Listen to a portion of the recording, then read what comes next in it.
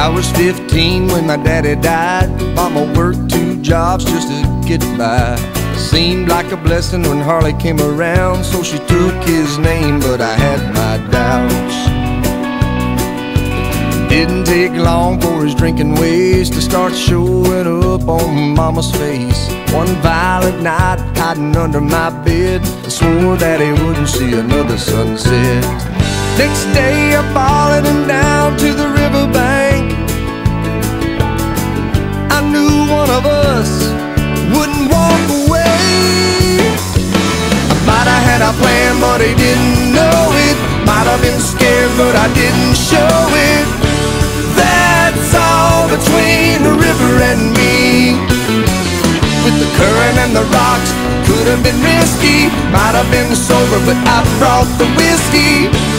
That's all between the river and me. I walked up to him and I said his name, just so he could see the look on my face. We stood eye to eye and toe to toe when I told him that he wasn't gonna come back home. He raised his fist to me, but I didn't flinch. I said, I ain't your son, you son of a bitch. I might have had a knife in my back pocket, might have pulled it out before he saw it. That's all between the river and me.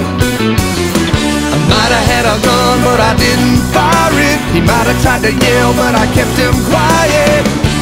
That's all between the river and me. That's all between the river and me.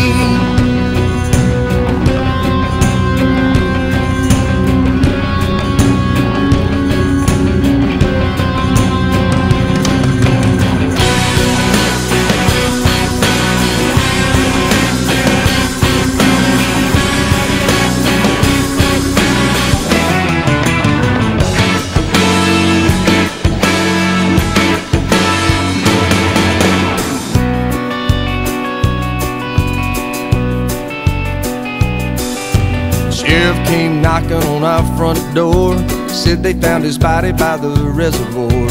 Bottle in his shirt and liquor in his blood, must have fallen in the river and he never came up.